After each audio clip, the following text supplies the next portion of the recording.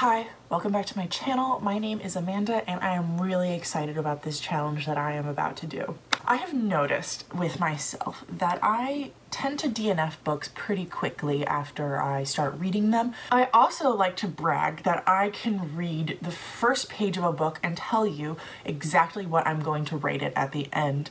I am going to try a little challenge to see if I am accurate in my predictions. I have come across 4 books, 3 of which I chose, 1 of which was randomly chosen by my library, and I am going to rate them before I start reading the book, after the first chapter, at the 50% mark, and at the end of the book. And I am excited to see how my rating changes and if I'm actually good enough at guessing my rating. I need to sit down right now and give you my rating based off of a few small criteria from the beginning.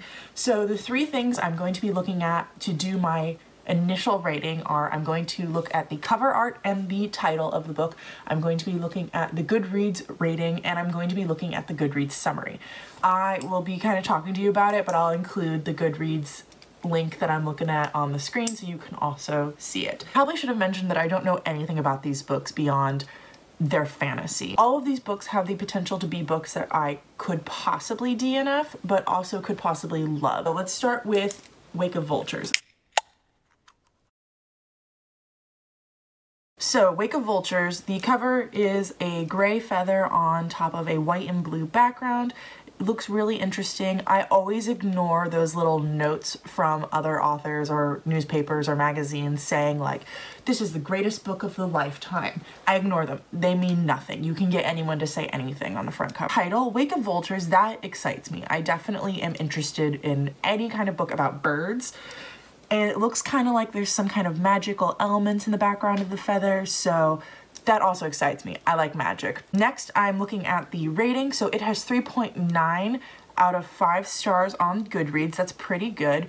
And it has 4,000 ratings and almost 800 reviews. That's actually kind of low for Goodreads. So that means, or that tells me that this book might actually be lower than that because some people read it and thought it was okay, but then didn't recommend it to other people. So now let's look at the paragraph. Okay, so some of the words that stand out to me from this little paragraph that we can see without clicking on the more is that she's a half-breed, she dresses like a boy.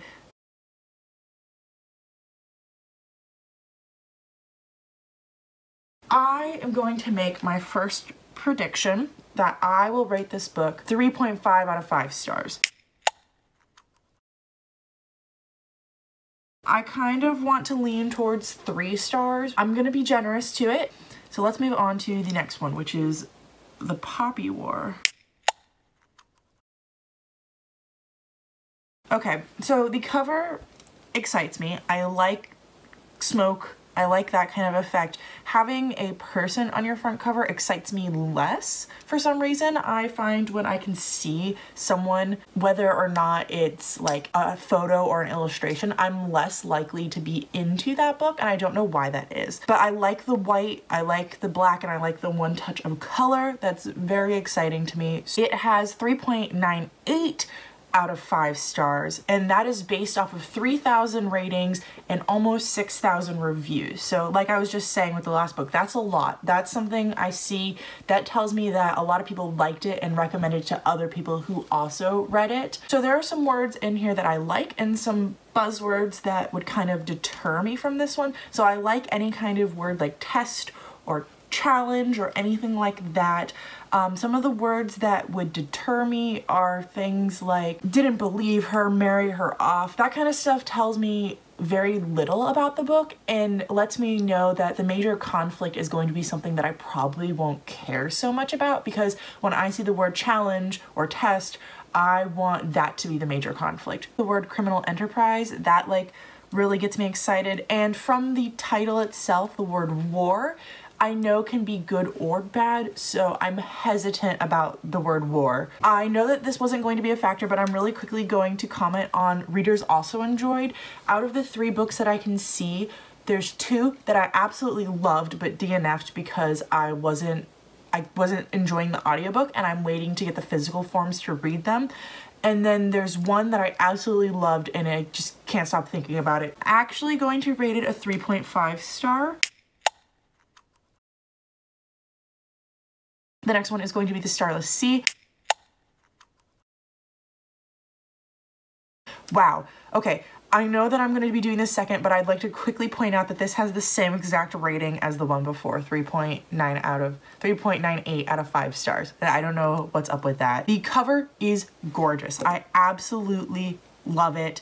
I think this is how all covers should look. You got some elements from the book, you've got some graphical stuff, you got the text right there in the front. I love it. Now, I am dumb because I mixed up 2 authors and I thought that this was Leilani. What is her name? I can't remember her last name, but her first name is Leilani and she wrote Strange the Dreamer, which I enjoyed. I didn't like her other series, but I really enjoyed Strange the Dreamer. So I thought this is who wrote this.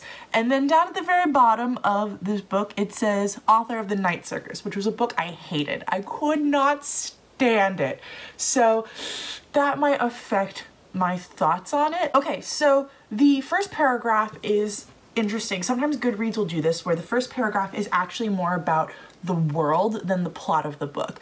I, from this, can't even see any part of the plot, so I'm just gonna have to make my prediction based off of the world building that I'm seeing here. So I love the idea of a labyrinth. That's really exciting. Filled with stories. That really excites me too. Nothing else in here really stands out to me. Anyways, I'd like to add a little caveat to the end of this guessing game before I give you my prediction because this does affect it. I've seen some booktube reviews online of this book and I know some people love it, I know some people don't love it, and I understand why they don't. Basically, all I've learned from them is that this book is full of shorter stories that affect the main story, and while I'm not a fan of short stories, I think that this one will do it in such a way that I will really, really enjoy it. I'm going to say that just based off of all the information I've seen, I'm going to rate this book 4 out of 5 stars.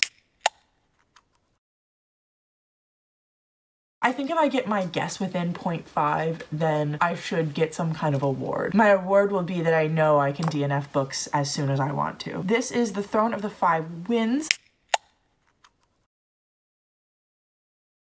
I have read all of this summary before because I read full summaries before I buy books, so I'm including the full summary for you guys as well on the screen. So The Throne of the Five Winds, the cover is gorgeous. I love that bright blue. I love that there's like flowers. I'm gonna be looking at it here instead of my screen. I love that there's flowers. I love that there's a dagger. I love the feel of the book. It's got that like mass market paperback feel, and I don't know, that just like makes me happy.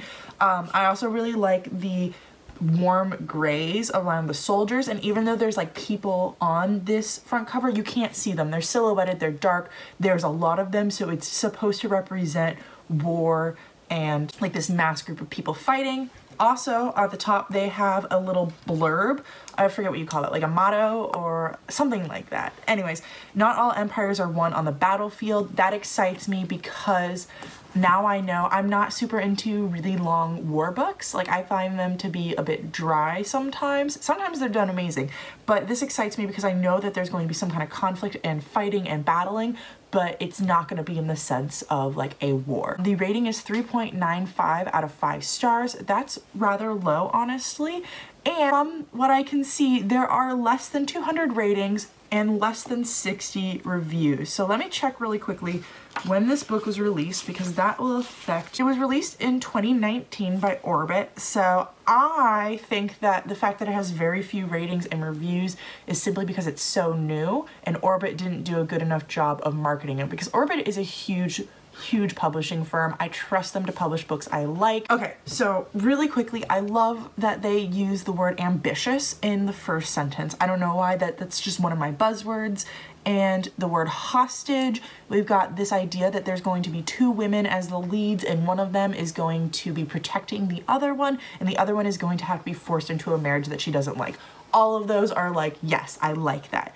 And then after that, though, we see that the emperor is aging. I don't know if that's the person that the girl is going to be marrying or not, but it sounds like he's gonna die and that these two girls are stuck in this court and they're part of this deadly game. They use the word pawn, which lets me know that like there's going to be lots of masterminding and competition, so I love that.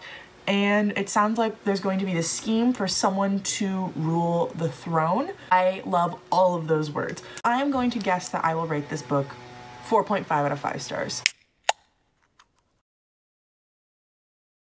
I will check back in with you guys and do some reading vlogs for whichever book I get to first. Okay, so I have officially read the first chapter of Wake of Vultures, and I have no interest in this book. First off, didn't realize that it was going to be like a Wild West story. It's talking a lot about wild horses and growing up on a farm and a ranch and just spurs and guns and all that kind of stuff, which is something that I don't enjoy, that type of fantasy setting. I'm not a huge fan of it.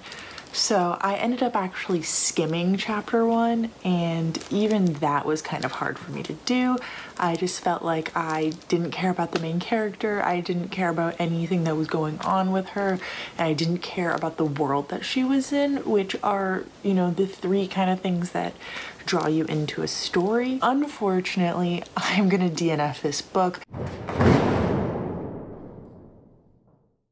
I know that like part of the reason why I was doing this video was to like finish books like these to see if they actually hold up in the end and see if I actually should finish them, but I'm not going to like force myself to struggle through a book where from page 1 I realized I wasn't enjoying it. What this tells me so far is it's been about a week since I wrote down my review, so I just quickly glanced at the one for Wake of Vultures, and I predicted that it would be a 3.5. Believe that this is telling me that I need to stick with my gut, that like if I'm looking at a book from the beginning and thinking that it's gonna be pretty low rating for me, that it is gonna be a pretty low rating for me. But I mean, I was still wrong with my rating, so maybe I should, in fact, instead of just going off of the Goodreads front page and my own opinions of a book, I should base those opinions on the first chapter of a book instead. So maybe what this challenge is going to teach me is instead of borrowing books from the library or buying books, is I should go on Amazon and read samples before I even bother checking them out. That would be an interesting thing to learn and to put into practice. I just finished the first chapter for The Poppy War. I really enjoyed chapter 1. I think I'm going to raise my guess to a 4 out of 5 stars for this book. Hi, okay, so I'm at 45% through with The Poppy War. I'm gonna stop and take my guess right now instead of going on to 50% and stopping then, because I'm about to go on a walk and I think I'm going to marathon the book. Anyways, I think I am still going to be rating this book 4 out of 5 stars. I don't want to say anything about why I'm going to be possibly still rating it that way, but I'm enjoying it still. I also do have a feeling that the book could go up or down, so that's still really exciting to see. Yeah, I'm going to save any kind of talking until I finish the book. Welcome to my car. I finished The Poppy Wars today while I was at work. I'm about to drive home. So I thought I would update you guys really quickly on the conclusion of that book. I was wrong. I was wrong about this one. I ended up rating it a 4.75 out of 5 stars. There was very little wrong with this book. I wouldn't even say that it losing 0.25 stars was because anything was wrong. It was simply because I felt like there were a few things that could have been done better. Like, they weren't necessarily bad, they just could have been enhanced a little bit more. I absolutely loved all of the themes of the book, the use of drugs and what it symbolized to the people, the idea that war is bad for everyone. Who it really is bad for is the civilians.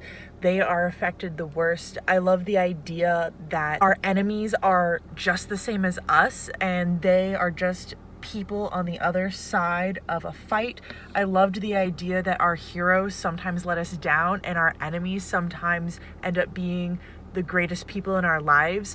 There were just so many themes that I fell in love with this book, and I know I'm missing some of them, but those were the ones that really stood out to me as just exceptional. I think this would have flourished as a standalone epic fantasy. I think instead of turning this into a series, and I can't say for sure because I haven't read any of the later books. I believe that 2 is out and 3 is about to come out. Instead of written this as a series of books, if she had written it as a 1,000 page standalone, I would have rated this 5 stars. I just think that a lot of the themes were so strong and brought throughout the book, and it just left such an impact that I think she could have added maybe another 50 pages to the beginning to help strengthen this idea of magic that is really strong in the later parts, and then use 350 pages to write the wrap-up conclusion where we're left at the cliffhanger. I think that would have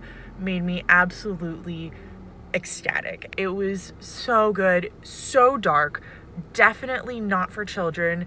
It had so many dark elements and themes, which I'm a fan of, so doesn't hurt. I'm gonna stop gushing about this book because it's time for me to drive home, and today I'm doing my week 1 for March wrap-up, so I'll be talking about the book there too. Hi, so I just listened to the first chapter of The Starless Sea, and oh my god, it's so good. It's absolutely amazing. I don't remember what I predicted this book to be, but after chapter 1, am going to predict it to be a 4.5 star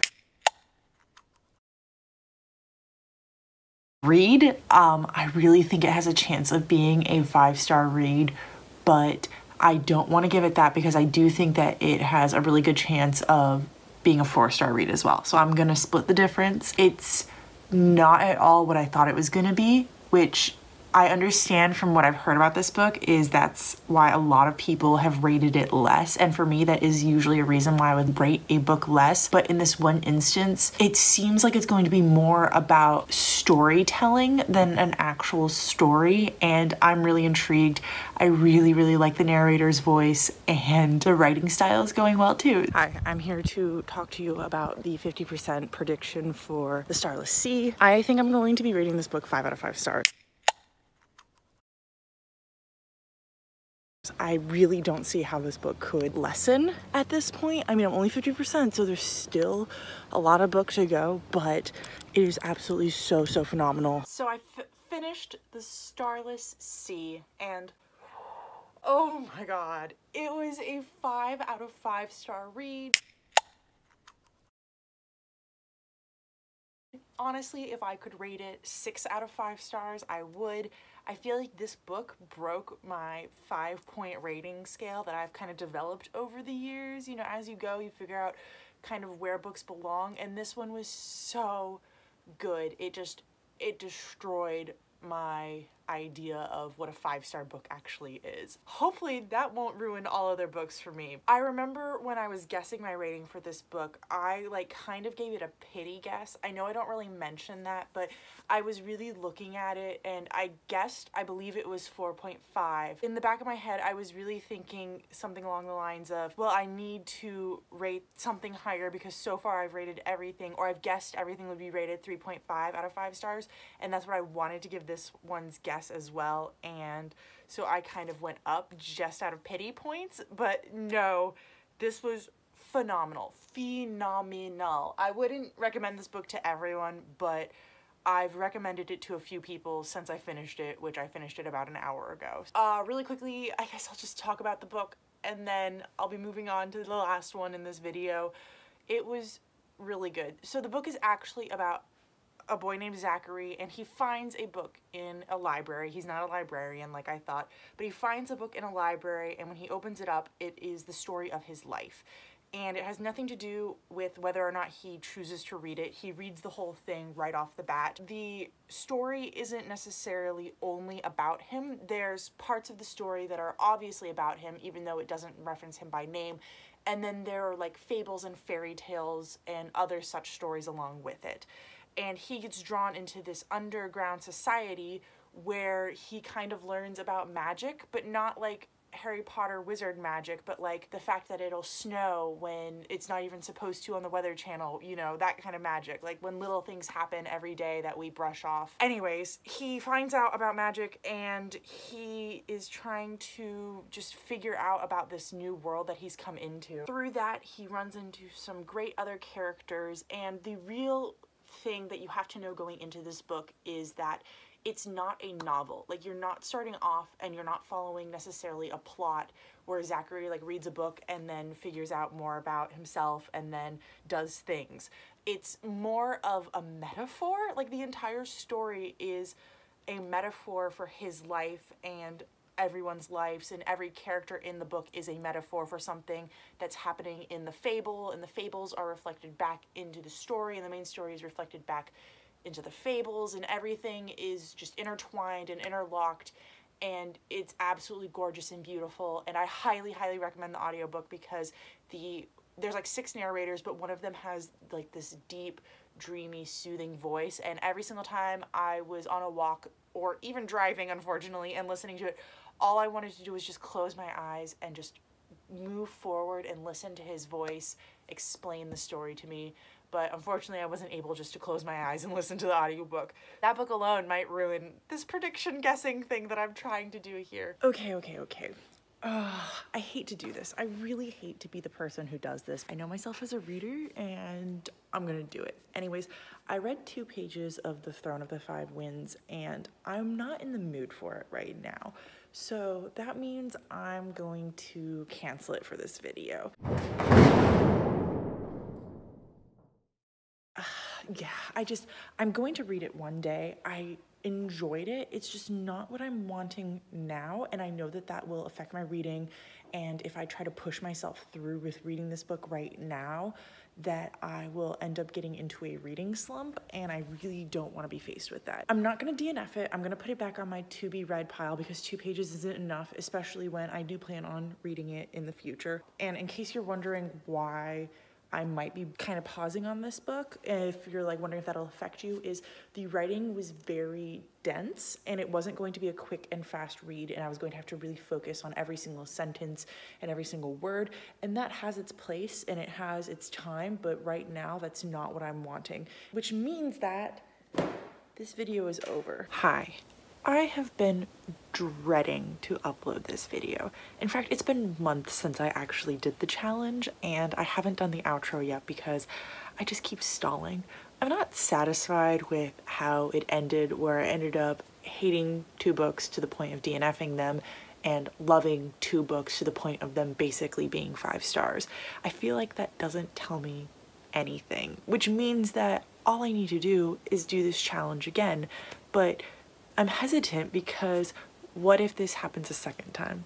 So instead of sitting and complaining and keeping this video in my queue of videos that need to be edited and uploaded to YouTube, I'm coming to you with this ending saying, I'm gonna do this challenge again sometime in the future, hopefully sometime really soon in the future. I enjoyed doing the video. I just am sorry that it didn't turn out at all like I thought it was going to. I really feel like what frustrates me the most and why I've been stalling on this video is because the results are so inconclusive. So maybe I should try to do this video challenge with more books in the future, or maybe I should try to do it with less, or maybe I should try to do it with only audiobooks or only physical books, or maybe I should allow myself to do just a little bit more research before I started.